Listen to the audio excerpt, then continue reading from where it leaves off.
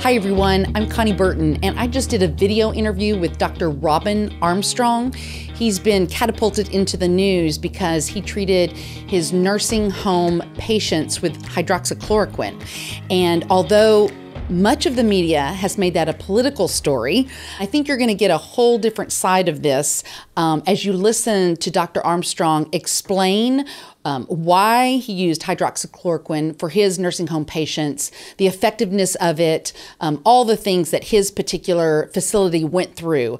Not only that, we talked about COVID-19 on the general population. We talked about face masks. We talked about how it's contracted. It's really great information, and it's not through the lens of a liberal media outlet. It's just information that you can use. So please take a listen. Thanks so much. Hi, everyone. Thank you so much for joining us today. We have Dr. Robin Armstrong on with us. And before we get started, I want to read to you all his bio, and then we're going to get straight into some questions for him. So first and foremost, Dr. Robin Armstrong was born in Texas City and reared in nearby Lamarck in Galveston County. He has a bachelor's degree in microbiology, from Texas A&M University in College Station. I can hear all the whoops going up right now, and a medical degree from the University of Texas Medical Branch in Galveston. He did his residency in internal medicine. He is on the staff of Mainland Medical Center in Texas City. The hospital is located down the street from his boyhood home.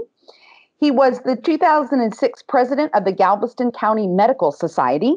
He graduated from Lamarck High School, at which he was a wide receiver on the Cougars football team that played in the 5A state championship in 1987. He also ran the 800 meters and the 2-mile relay in track and field. I always like these kinds of things. It kind of makes, it personal and kind of helps us to know who you are, Dr. Armstrong. Dr. Armstrong became a Christian during his sophomore year at Texas A&M and has traveled on missionary journeys to Africa and Nicaragua. He has worked in inner city and youth ministry at his church, the Abundant Life Christian Center in Lamarck, Texas, where he leads a men's Bible study group. Thank you so much, Dr. Armstrong, for joining me today. I really appreciate it. Thanks for having me. It's good to be on. You bet. So the reason that we have you on, Dr. Armstrong, is you and I have met before. We know each other, but you were catapulted in the news recently. And unfortunately, much of the media put you in the news from a political perspective. And I know, now owning and running the Texan news site, that, people just want factual reporting of the news. They don't want narratives. They don't want spin. They just want information. And right now, particularly during this coronavirus pandemic that we've had going on now for some time, people just want information. So because all the information that I read was from a political nature, I wanted to have you on. Let's talk about what you went through, what you're doing. And let me just say quickly to the listeners, that he was catapulted into media news because he was treating residents at a nursing home where he's the medical director with hydroxychloroquine. And that is what catapulted him. So let's start from the beginning. First and foremost, tell me a little bit about, I don't really know what internal medicine doctor is. Let's kind of give us a little bit more of your background, if you will, please, before we get into the specifics. Tell me about that. So an internal medicine doctor is a physician that does adult medicine. And so we take care of patients in the hospital, patients in the clinic as well. And so we manage those folks who have chronic medical problems. And so it's adult medicine. And so we don't do any pediatrics at all. It's basically adult medicine. And so we're kind of specialists with adult medicine. And so I actually am a hospitalist, which is a subsection of internal medicine. So I'm internal medicine trained, but I do hospitalist work, which means I take care of patients in the hospital. And I also have a nursing home practice as well. I actually own my own medical group, Armstrong Medical Group. And so we have a hospital practice and a nursing home practice. But our main practice actually is in the hospital, and just the nursing home is something that's more recent. We have quite a number of nursing home patients now because it's just been an offshoot of our hospital-based practice. And so internal medicine is a specialty that does adult medicine. And so we take care of folks with hypertension, diabetes, all those chronic medical problems, dyslipidemia, coronary artery disease, strokes, and stuff like that. And so it's a broad practice. Wow, interesting. And so, again, how long? Give us an idea. I said the date, but how long have you been doing this now? Boy, for almost 20 years. Wow. My first day of medical practice was at the hospital where I was born, and that's Mainland Medical Center Hospital. It was a county hospital, and my first day was September 11th, 2001. That was my very first day of starting my practice, and so it's been almost 20 years since I've been practicing. Wow. Okay. So obviously, again, as I mentioned earlier, you're the medical director. I believe that's the correct title at this nursing home in Texas City, correct? That is correct. Okay. And so there was that nursing home was hard hit with coronavirus, and I believe it was 27 patients who were infected with this virus.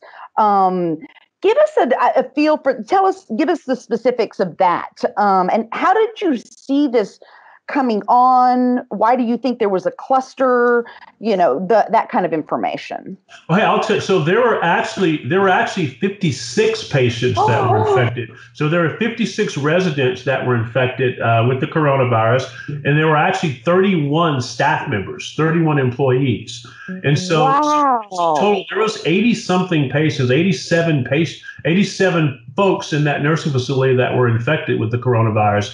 And so the Texas, so what happened initially was there were 3 staff members, 3 physical therapists that were infected. And so they were the first folks that we saw that had the coronavirus infection. And once that was discovered that those staff members were infected, then obviously those staff members are going to work with much of the building, many of the residents in the building. Mm-hmm. And so there was a concern amongst the Galveston County Health Department that we may have a lot of residents infected because of those staff members that were infected. And that's indeed what had happened. So the Department of Health in Galveston County came in and tested every resident, every employee, literally every human that was walking within 100 feet of that building got tested for the COVID-19 virus. And it turns out that there were 56 positive residents, 31 positive staff members. And so it really devastated this nursing facility. So why the cluster in nursing homes? What is happening in nursing homes now, and that's nursing homes all over Louisiana, all over the state of Texas, have had many, many deaths. You saw the cases in Washington State where, I believe 22 residents died in that nursing facility of COVID-19. In Louisiana, they're being devastated in their nursing facilities. The reason we're seeing that take place, certainly in this area, the cluster in nursing homes, is because nursing homes have a practice of shared employees. And so what they do is many of these folks are really hardworking folks. They're nurses, they're physical therapists, physical therapy assistants, occupational therapists, and they're extremely hardworking.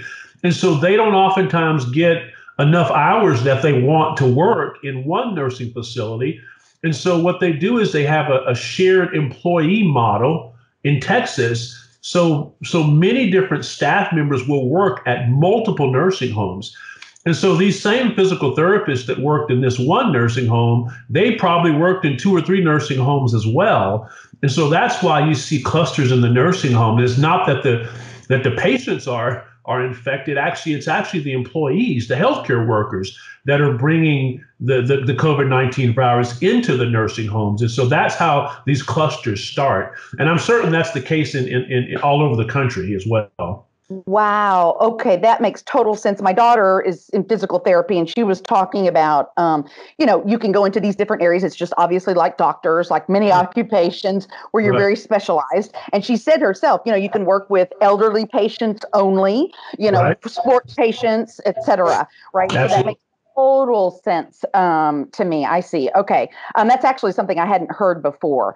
So something that I probably should have asked beforehand, do you remember when this started happening in your particular nursing home, where we were in the country and even the state with COVID-19? Like, were we already at, stay-at-home orders? Did we already have those in place? Do you recall? Well, the nursing homes certainly had them in place. And so the nursing homes had orders where the patients actually, when we got this cluster at this particular nursing home, the families had not been allowed to visit them for 2 weeks prior to this. And so we had we had the stay-at-home orders, and the families hadn't been allowed to visit.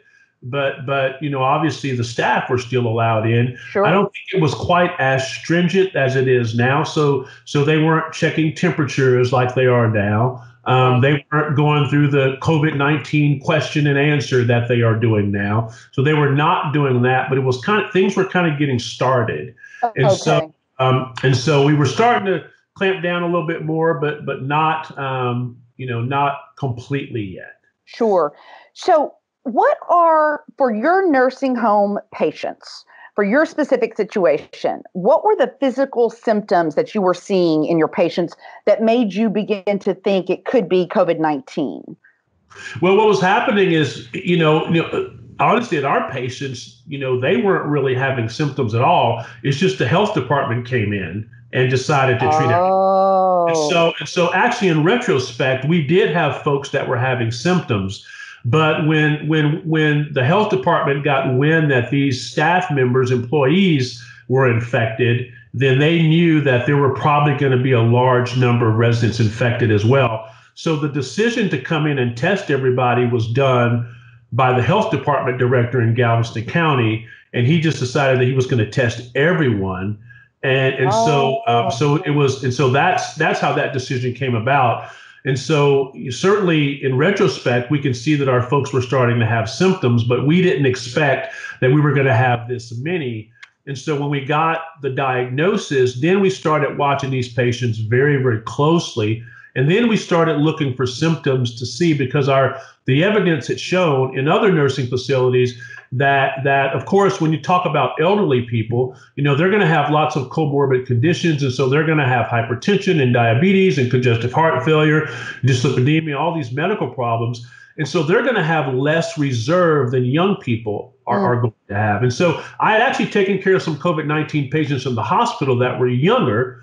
And so these patients would be hypoxic, which means their oxygen level would be low, usually for a week or two. And so these folks would have low oxygen saturations. We would have them on high oxygen flows in the hospital. And we were treating a lot of them with hydroxychloroquine and azithromycin. But the young patients can withstand that for a while. And so we can be a little more conservative with them. Elderly patients are not going to have the reserve to be able to withstand that hypoxia for that long a period of time. They're going to have a stroke or they're going to have a heart attack because they just don't have the reserve. They've got so many other medical problems. I see. So what do you consider when you say elderly? What are you considering elderly? Or what does the medical community consider elderly? So I think elderly is generally 65 and over, but that's just a number. I'll say that I have some folks that I've come across who are 80, 85 years old, and they're ambulatory, they're walking around, they're interacting with people, their mind is sharp. And so that person certainly is 85 chronologically, but medically they're not 85. And then at the same time, we have patients who are in their 40s who have hypertension and end-stage renal disease and congestive heart failure. So that person may be in their 40s, but medically they're likely, 80. Sure. And so there's a bit. So the elderly is just a number, but the number doesn't matter nearly as much as the medical problems and the comorbid conditions. And generally in the nursing home, and our nursing home is not any different than any other, most of the folks are elderly. Most of the folks are older, because that's generally who's the sickest in our society is those who are elderly. But you do have some young people with chronic medical problems as well. We have some older people chronologically that do very well medically. I see.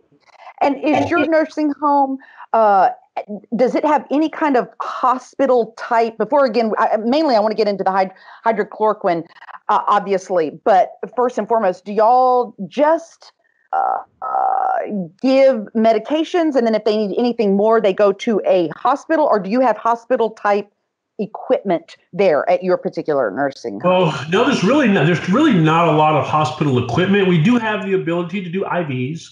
And so if they're on the skilled nursing side, we can do IVs, we can do IV hydration, we can do some IV antibiotics. We don't have telemetry monitoring.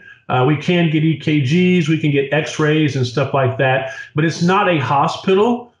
Usually if we order labs, we're going to get the labs. In a hospital, you can get stat labs in 15, 20 minutes. In a nursing facility, those stat labs are probably going to be, a few hours. And so things are not going to be as efficient as the hospital. You don't have all of the capability as a hospital. You try to keep them there in place, and you do everything that you can to keep them there because it's safer for elderly folks to be there as opposed to the hospital. Right. But it's not a hospital. It's certainly a big step down from a hospital. Okay. All right. So let's get straight to the hydroxychloroquine. Now, at what point did you decide that you wanted to prescribe this medication for your patients? What made you decide to use that? So what we saw was, all we had was the experience in Washington State where, 27% of those patients died. And we had the experience that we've seen in Louisiana. We've had the experience in some nursing homes here in San Antonio. They had a horrible outbreak where a lot of people died. And so we had the experience in different states, in Richmond, Virginia as well, where they had a lot of people pass away in the nursing homes. So, and then in Tennessee, where they just unloaded the nursing home, they just sent all those patients to the hospital. And so we didn't think that either of those were good options for our patients. We thought that was going to certainly increase their morbidity and mortality. Out of studies in China and studies in France, it showed that the mortality rate for this group of folks is 15 to 20%. And so if you have 56 patients that are infected, you can expect 9 to 10 of those patients to die. That's just what's kind of the statistics. And so, we obviously were not, willing to accept that. And so we thought, what can we do? We started looking at studies in China, started looking at studies in France, and we had heard about these as physicians. And in the hospital, I had used hydroxychloroquine and azithromycin on some patients in the hospital. We saw some good success, not success with everyone, but some moderate success. And so we decided, that these are safe medications. We've all prescribed hydroxychloroquine to our lupus patients and rheumatoid arthritis patients, and they had a good safety profile. They've been around for 80 years. And we also, everyone's taken a Z-Pack. Anybody's, that's essentially what azithromycin is. And then zinc is a vitamin, which we also treated them with, zinc. And so it's been some studies to show that zinc is helpful. And so what we did was we decided that we would try and shelter these persons in place, keep them in their nursing facility, take care of them there. This is their home. This is what they're familiar with. And they're actually safer here and will do better here because the mortality rates for elderly people in the hospital is extremely high. And if they get intubated and placed on a ventilator, then their mortality rate is even higher. And so our goal was to keep them in place and to treat them as best we could there. Hydroxychloroquine and azithromycin and zinc were the only options there that we had. We figured that the safety profile for these medications was actually pretty good because they've been around for a long time. And so we thought, let's go ahead and start, treating these folks, on these medications, treating them a little bit earlier than has been done, and see if we can prevent these folks from getting worse. And so we only treated people who had symptoms, and so we watched them very closely. We rounded on them every day and managed them there. We had 2 physicians there. We had a nurse practitioner. We had a supporting nurse that actually works for me. And so we really put a lot of resources, and we bought our own PPE, personal protective equipment as well. So we spent money out of our own company's budget, on PPE to protect our folks. And also I used a lot of resources to try and get the medications as well. And so we went through that whole process because our goal was to not overwhelm the hospitals, which was a big problem. Many of these folks, if they go to the hospital, we're going to end up on the ventilator. And so we didn't want to overwhelm our hospital system. And we didn't want to see the mortality of these patients go up so high. And so we decided that it would be safer for them, better for them to treat them in the nursing facility with these medications that were pretty safe and the only meds that showed could have some benefit. And so it's really interesting that people have made it a political discussion because I don't care about hydroxychloroquine either way. It's a medication. It's a tool. It's the tool that we had. And so we decided to use that to see if it would be helpful, knowing that our patients would be safe. So which is what, by the way, doctors do every day. Right, absolutely, right? Absolutely. Why it's all of a sudden become a political decision is beyond me and very frustrating. Right. And why I wanted to hear all of this from you specifically, because this is what doctors do to try to treat disease. And so help me to understand what it is that hydroxychloroquine does in the body itself, to the disease itself, that causes people to heal from it. Do y'all know yet, frankly, or, can you explain that? So there were some studies in China that have shown that the pathophysiologic mechanism for hydroxychloroquine is what it does. It's not a drug that actually kills the virus. And so it doesn't kill the virus per se, but what it does is it affects the virus's functionality, okay? And so the proposed mechanism is hydroxychloroquine blocks some receptors on our cells. The way viruses live, the only way that viruses, because they can't live really outside of a host. And so they have to have a host cell to survive. And so the way they survive is they have to attach to our cells.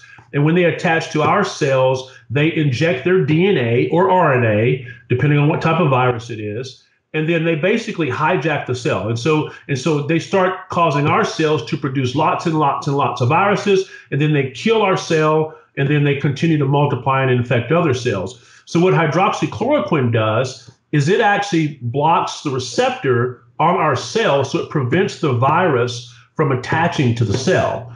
And so it blocks those receptors. And it also alkalinizes the inside of the cell in combination with zinc. And that also affects how the virus attaches to the cell. So if the virus cannot attach to the cell, then the virus is not going to be able to survive. And so with that pathophysiology, it makes sense to me that the only way that hydroxychloroquine would be effective is if you used it early on in the disease course as opposed to late. And so every study that's come out, there was a New England Journal study that was very politically released early, and they violated every scientific principle by releasing that study early. And that study got released early, and the New England Journal actually pulled it back and would not release it. But some liberal got hold of it and released it early that said that hydroxychloroquine has no benefit. In fact, it causes things to get worse in people. Well, every study that's been done, even this Chinese study that recently came out with 150 patients, these were all hospitalized patients. And my contention is that once the patient is hospitalized and the viral load is so high, it's too late at that point. And hydroxychloroquine is not going to be effective in those patients. And so every study that has said hydroxychloroquine doesn't work is a study on hospitalized patients who have been in the hospital. I believe that medications like remdesivir are probably better in the hospital setting. I believe that medications like maybe the HIV medications that they're using, medications that directly kill the virus are going to be better when those viral loads are really high like that. And so that's how it works. And there was one study that showed that when you add azithromycin to it, then you clear the virus a lot faster. And so we really don't necessarily understand the mechanism of how azithromycin works with that. It has some sort of immunomodulatory effects that we really don't know. And then zinc actually it opens channels and allows for hydroxychloroquine to get inside of the cell and make that process even more effective. And so that's kind of how it works. That's I will tell you that's fascinating and absolutely eye-opening. The aspect that you talked about, how these patients who are already in the hospital and obviously further along in the disease process is why. Why do all of a sudden hydroxychloroquine? I'm obviously not a doctor, so that's not on the tip of my tongue. Hydroxychloroquine. Sorry, that's obviously why hydroxychloroquine is showing not to be effective because they are further along in the disease. Oh my goodness, that's really valuable information. I appreciate hearing that. What's really funny is that I'm that just makes sense to me. And so all the scientists are saying, I mean, I'm not a super brilliant, smart guy. You know what I mean? But that just makes sense to me. So no one is saying that. No one's saying that at all. That every study that's come out are patients that are hospitalized. And it just makes so much sense to me because clearly we've had an effect.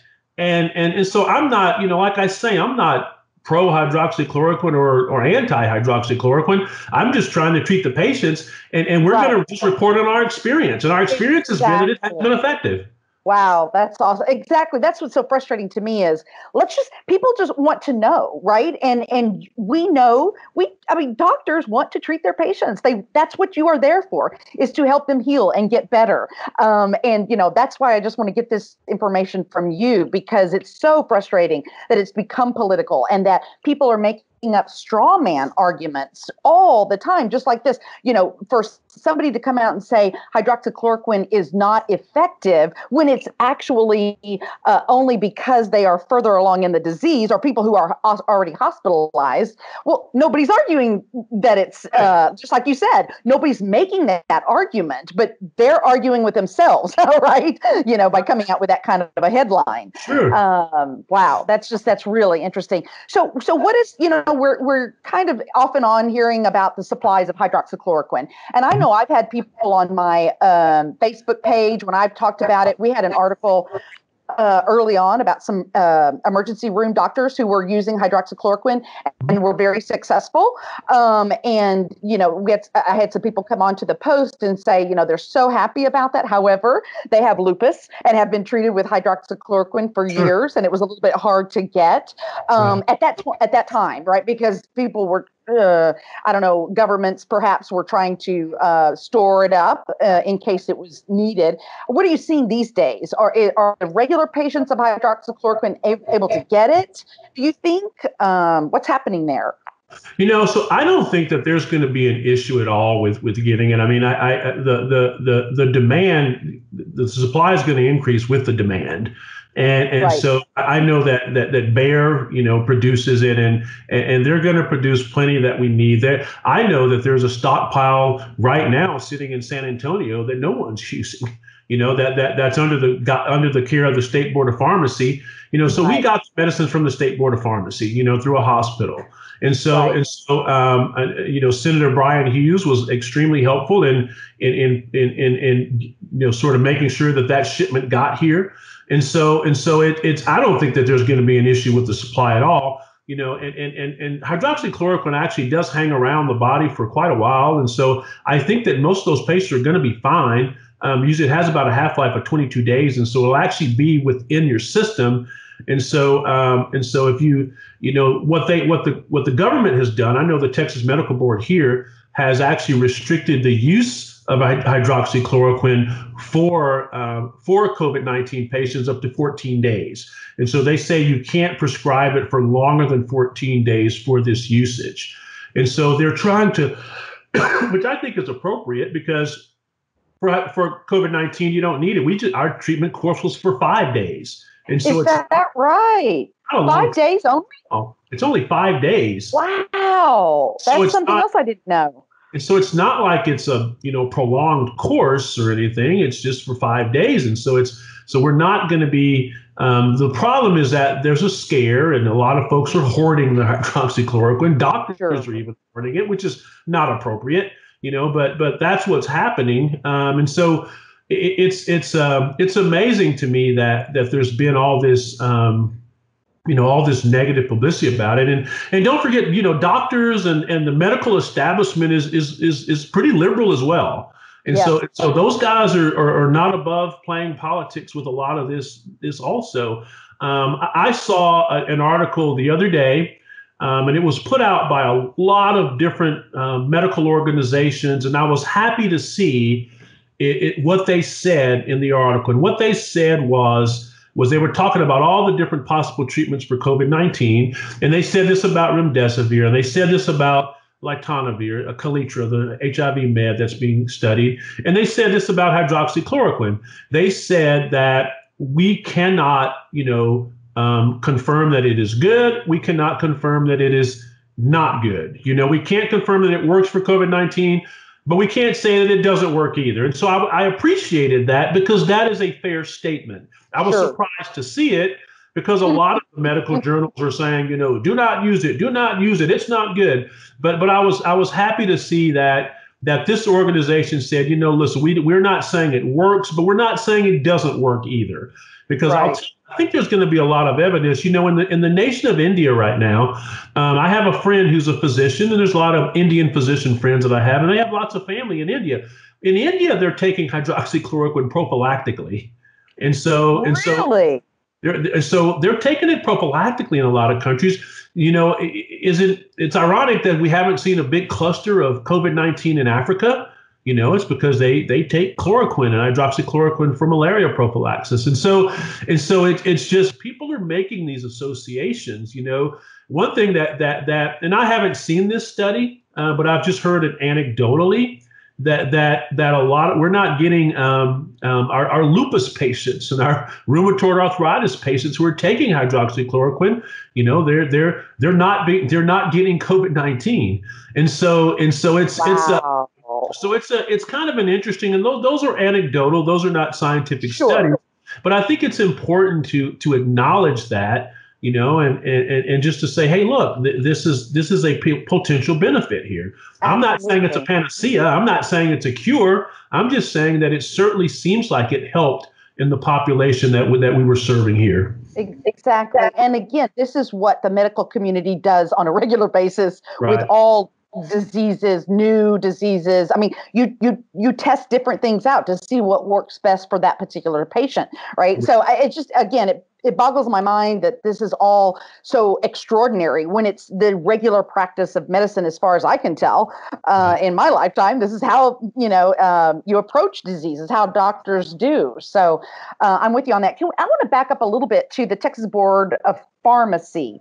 And I was in the state Senate and yet had nothing to do with the Texas Board of Pharmacy. I guess I wasn't on the committee although I was on Health and Human Services, but it was just not something that I ever really had to deal with. Kind of explain that to the people out there that may not know what the Texas Board of Pharmacy is, or what their purpose is, or why they have this medication, that kind of thing.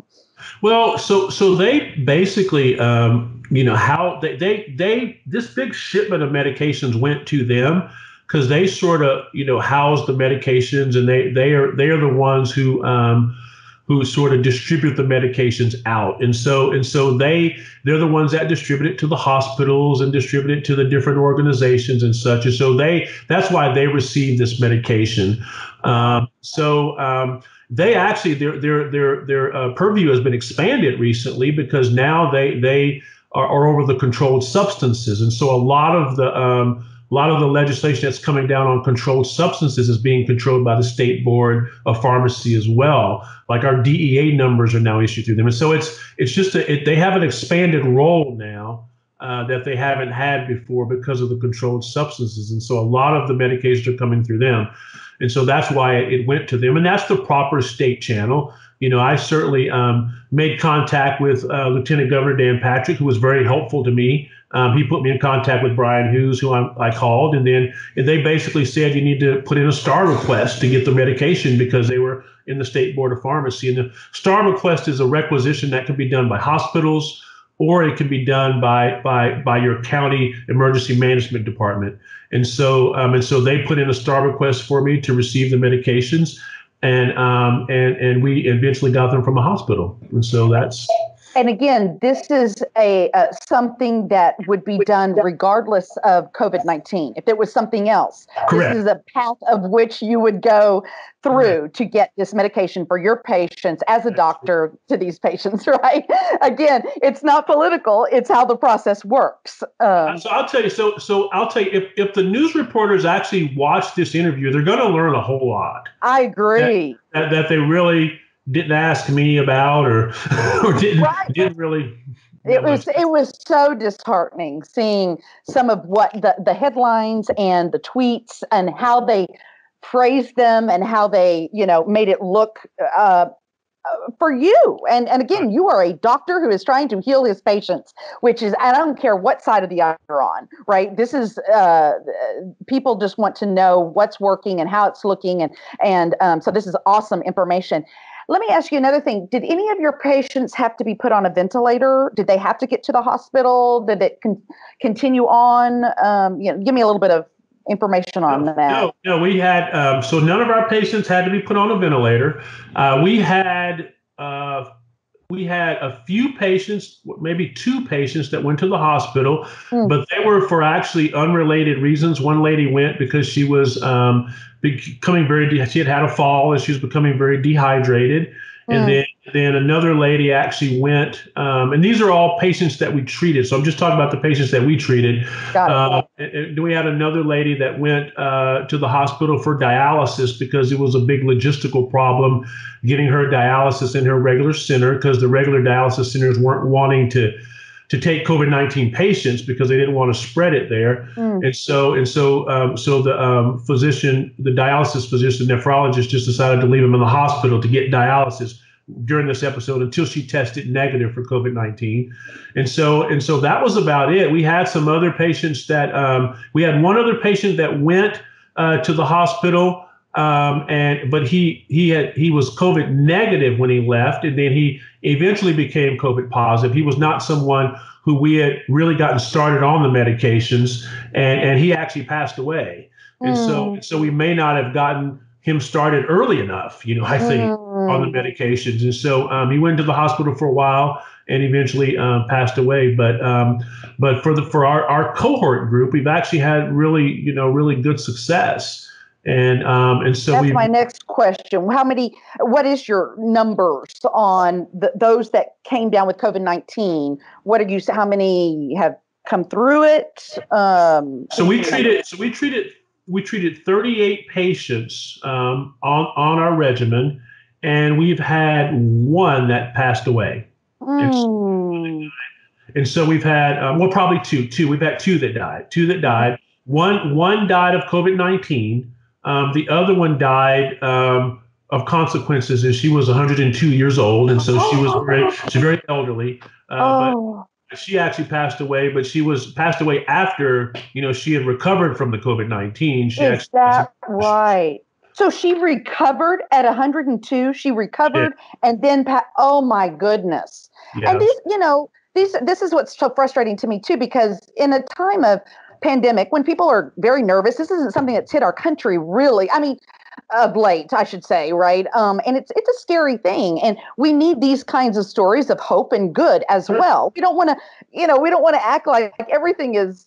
We don't want to make things rosier than they are. We just want the facts, right? So, somebody that's 102 that's healed from that is an amazing story in of itself. So, you said who we have treated with our regimen. Remind people what your regimen was. That a combination? You mentioned several. It was hydroxychloroquine, and so they took 400 milligrams on day 1, and then 400 milligrams twice a day on day 1, and then 200 milligrams twice a day on days 2 through 5, and then azithromycin 500 milligrams on day 1, and then 250 milligrams on days 2 through 5, and then zinc 220 milligrams once a day for all 5 days. And so that was it. So just that's the 5-day regimen.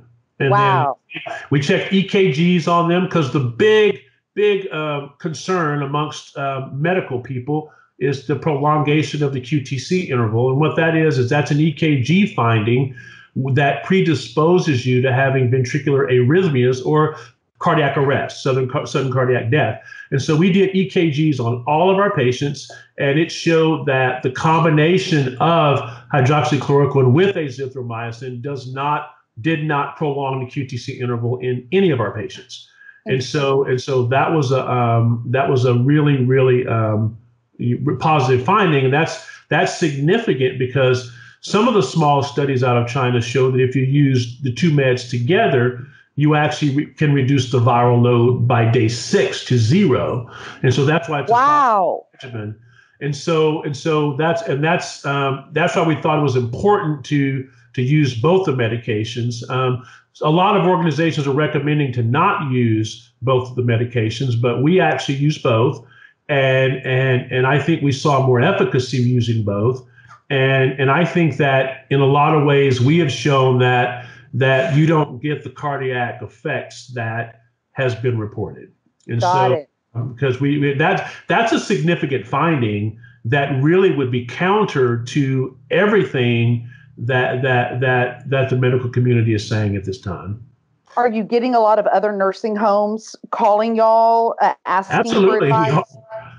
From all over the country. Absolutely. I bet. And so from all over the country, all over the world, in fact, I got a letter from someone in Australia saying, we really appreciate, your use of this medication and thank you, and so this is, this really is the biggest, there was an article in Rolling Stone magazine about this. Okay. Rolling Stone magazine. It was not a kind article. They basically piggybacked from the NPR article, but it was negative. But to me, this is the biggest non-story out there.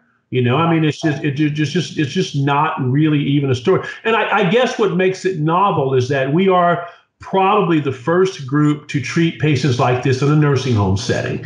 So we're probably the first in the United States to do that. And so I think that's what makes it novel. But we're certainly not going to be the first. I mean, we're the first, but we're not going to be alone because there are a lot of folks that are doing it now. They're seeing some success. And so it's going to be really interesting to see what the medical establishment has to say and what the media has to say when I think it's going to be proven effective. Right. So we have somebody on the Texan staff who has a father. Her father is in a nursing home, and she's devastated that during all of this, she cannot visit him. Sure. Let's talk about the personal aspect of people being in a nursing home without their family there for them during this trying time. Is there anything, I don't know. Obviously, what advice can you give to legislators, to lawmakers, to people? What could be done better so that there? I don't know that there can be, and that's what I want to hear from you, because obviously families want to be there with their loved ones in these nursing homes. They understand the restrictions, and yet I feel like those in the nursing homes want their families there. Is there a better way? Is there, rather than across the board, you can't go in? What are your thoughts on that? Well, I think that people, I'm glad you asked that question, because that is significant for people. Yes. That is so important for an elderly patient who probably deals with some dementia. They're used to seeing their family, and then they're not able to, and they're not able to see their family for a couple of months. I talk to nursing home directors who thinks that this is probably going to go on for a while, that the nursing homes are going to be the very last that sort of get back to work, so to speak, because they're a vulnerable population, and it's the hardest to prevent spread in nursing homes as well. What I think that we can do, what I think that legislators can do is and I think the nursing homes are going to start doing this as well. CMS is going to make this a guideline that you just can't have shared employees anymore. You share employees, and that's been a huge thing that has helped reduce some of the costs. Many of these nursing homes are really not. They're being really squeezed pretty hard. The regulators are asking for more and more and more and more and more, but the compensation is less and less and less. And so I think that if we're going to ask these facilities to take care of some of the most valuable people in our society, now certainly they're not producing but they're exceedingly valuable in wisdom and what they've given us, and they've taken care of us, and they've raised us. You know, I always say to people, and I've never heard anybody say this, so I think I made it up anyway. But I say the trajectory of a society, you can determine the trajectory of where a society is going based on how they treat their very old and based on how they treat their very young. And so we're aborting babies on the front end, and we're not really loving and caring for our elderly on the back end. And so I think it's vital that we make sure that we support these nursing facilities, give them the resources that they need, so that they don't have to share employees. You know, if nursing homes were not sharing employees, then we would not have had these clusters. It just would not have happened. We would not have the spread in the nursing homes that we've seen.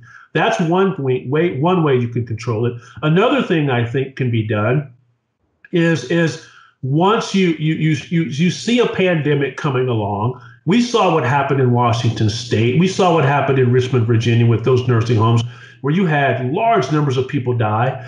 What we should do now is we should have, when this starts, we should have a nursing home that takes care of all of the COVID-19 patients. And so when you have COVID-19 positive people in a nursing home, I think that you should set one up to be the nursing home that takes care of all those patients. You can put all those patients in one nursing facility, have specialized care for them, close monitoring and care for them, and then you remove a lot of the other nursing homes COVID-19 patients, so they're not infecting other people. Right. And so I think that's something that you just have to do. It just makes sense from a epidemiologic perspective to do that. And then it also makes sense because the COVID-19 folks, you can give them very specialized care and treatment. You know, you could actually even give that nursing facility more resources so that they can take care of these folks and get them through it, because most elderly folks are going to survive a COVID-19 infection, you know, but you just have a large percentage that generally do not. And so I think they just need a lot more TLC, a lot more care, a lot more focus. And so I think from a legislative perspective, that's something that you can do. You can have them, cohort them in one nursing facility, give them specialized care, give that facility more resources to be able to care for them. And then so you separate those out from other facilities so you don't get many nursing homes with this problem. And then do you think that would afford, I don't know that you would suggest or anybody would want this, but do you think that would afford those nursing home patients that are not in that situation then to be visited by their family on a normal basis? Yes, absolutely. Right. Absolutely. Right. Yeah, that's what they need. Absolutely. You would not have to. And I think obviously you'd be concerned about family members bringing it in. You know, and so you certainly have to screen them very aggressively, and then you'd probably have them wear masks, you know, and you'd probably limit the visitation time. But boy, I think it would be significant if you could have family members continuing to visit their loved ones. Absolutely. That's something that is vital to the survival of many of these folks, especially if they have some dementia. So yeah, I think it would free you up to do that more for sure. Absolutely, and that's I 100% agree with what you said about our, from conception, to end of life, how we treat both ends is very important as a society. And I'm with you. Amen to everything you said about that, and appreciate your thoughts on that. How is your family doing? Are y'all doing okay? Has anybody been infected? We're doing well. We've not had any symptoms at all. I was telling my wife says, Robin, you need to get tested.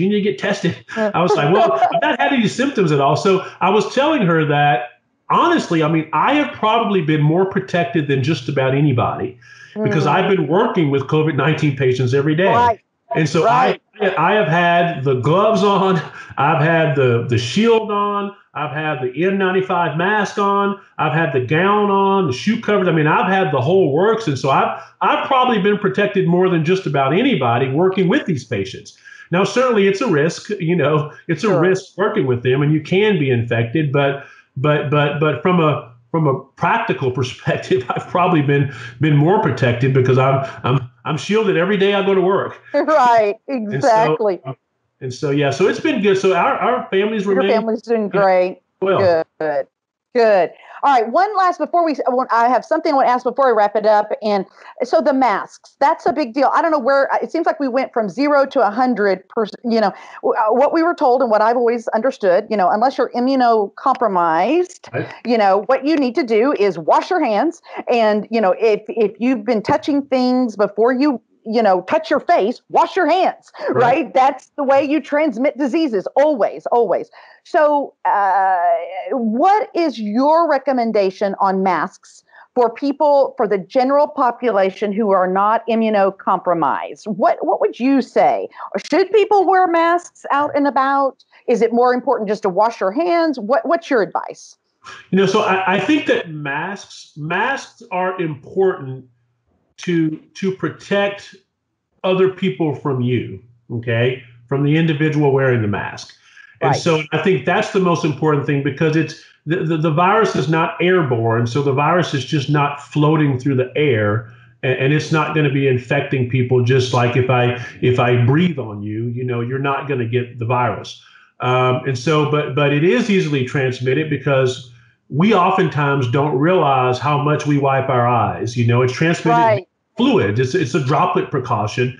And so it's transmitted via fluids. And so we might wipe our eyes and then shake someone's hand, and so you've just got the fluid from your eyes, which is infected, on someone else's hand that way. They wipe their eyes and then they're infected. And so we don't realize how much we touch our face. I actually realize it now just in this whole thing, because I think we all do. And so it's like, oh my goodness, I've touched my face 5 times and I haven't even thought about it. And so now we're thinking about it, I think that is vitally important. I don't think the masks are personally, I know that a lot of jurisdictions are saying, you should always wear a mask. I don't personally think it's all that important to wear a mask. I think if you're wearing a mask, you're trying to protect others from you when you sneeze or when you cough, because one thing that's different is the virus is more easily transmitted, for sure. For every person infected, the evidence shows that they infect 2.5 to 3 people. And so that's pretty easily transmitted. Sure. And then it's easy transmitted, and it actually lives on surfaces for a bit longer than many other viruses do as well. So it can actually live on surfaces for up to 48 hours. Oh, okay. Good to know. Okay. So if I were to sneeze on a computer, on a computer keyboard, someone comes and types on that computer keyboard and they could get the virus that way. Okay. So it is very easy. So the mask is used to protect others from you. Right. And that's the main thing. And so I think, I think people should have the option on wearing a mask. Sure. I really do. I don't think that people should be forced to wear a mask. I think that they may be a little excessive, and then we're also dealing with a virus where the mortality rate really is not that high for this virus. Certainly you lose 45,000 people in the United States, and that's a big number. But we probably, I think H1N1, we lost 61,000 or so people. Yes. And I think, this is, the denominator is a lot bigger than what we even know. There's a lot of folks out there who have been infected with COVID-19 who never knew it. That's right. There's a lot of folks who said, wow, I was sick in January and boy, I felt bad, and I didn't know what it was. I bet you this was it, well, it probably was. Me, I did the same thing. I haven't had flu-like disease in forever. And I think it was January. And I was down and out for a good 7 days and assumed it was the flu, and perhaps it could have been. But I'm saying the same thing. I wonder if it was COVID-19, because I didn't get tested. And most healthy people are going to do fine. The mortality rate is going to probably end up being, far less than 1%, and so we just have to protect those vulnerable populations, those folks who are chronically ill and our elderly population. Those are the folks who we need to protect. And so I think in a lot of ways, we've done a lot of this to protect our disabled and infirmed population, because those are the ones who are mostly affected by this. I've sort of become kind of a COVID expert. And so every young person who gets it, and at the medical staff of the hospitals around here, they call me and I say the same thing. I say, you're probably going to be fine. Right. More than likely, odds are overwhelming that you're going to be fine. You're going to live through this. You might have some fevers. You might have a little bit of a dry cough, but you're probably going to get through this fine. Now, if you start having symptoms, then give me a call and we can, maybe arrange for you to see someone. But I think most people are going to be okay. I think making masks mandatory for everyone is a little excessive. Mm-hmm. So I think that most people do not need them. And and I think, and I'm hoping that as the summer months come, this will dry up with the heat and humidity, and respiratory viruses kind of go away for a while. I do have concern about the fall and winter coming up, because this certainly could be a seasonal thing, just like the flu. And so that's concerning. And so I'm hoping that, we'll have a vaccine fairly soon. Everyone says 18 months. I think it'll probably be sooner than that. I think, interesting. I sure hope so. I think that's going to be the case. Medical professionals are very risk averse, and so we're very, so we don't like to go out on a limb. And the last thing we want to do is say, we'll have a vaccine in 3 months and then not have one in 18 months. So we'd rather like to, we'd rather say, we're not going to have a vaccine in 18 months and then have one in 5 months, Right, absolutely. I think we're all kind of that way, right? Right. And so the medical community is that way in excess. Right. Interesting. Very interesting. So I'm hoping that we'll have a vaccine fairly soon. I'm hoping we will. Good. Well, this has been so enlightening, and I can't tell you how much I appreciate this. On top of the fact that I know that today happens to be your birthday as well. So happy birthday, Dr. Armstrong. Thank you very much. I appreciate it. And my goodness, for you to come on here and give us all this interesting and great information, not through the lens of media. I was going to say liberal. Yeah, I'm going to go ahead and say it because it's true, right? Again, the liberal media who wants to make it a political issue when it's very much a medical issue. It's, we all care about ourselves, our family, and society, and we just want to get the facts. And so this has been so helpful. I appreciate it so very, very much. And and I think that people would be very interested as well. I mean, people on a national scale. I mean, I get calls from all over the country all the time now, and the people are very interested. So I'd love to get this out as much as we can. We're going to get it out as soon as possible. And again, thank you so much, Dr. Armstrong. We'll be talking to you soon. Thank you, sir. Thank you very much. Thank you. If you've been enjoying our podcast, it would be awesome if you would review us on iTunes. And if there's a guest you'd love to hear on our show, give us a shout out on Twitter. Tweet at the Texan News. We're so proud to have you standing with us as we seek to provide real journalism in an age of misinformation. We're paid for exclusively by readers like you, so it's important we all do our part to support the Texan by subscribing and telling your friends about us. God bless you, and God bless Texas.